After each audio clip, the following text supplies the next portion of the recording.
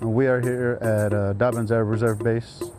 We responded to a call this morning about paper wasps inside of a generator. The first thing I saw was a lot of equipment that could hide a wasp nest. These wasp sightings were around the building, inside of the generators. What was going through my head when I lifted that door was, I'm pretty sure there's going to be at least one wasp nest, but I found two. Most wasp situations we're able to use wasp freeze to kill them, but in circumstances like this one, we use soap and water, depending on the area, if we're unable to use chemicals.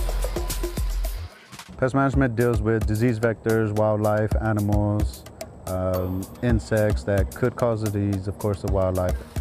Here at Patriot has been a good experience.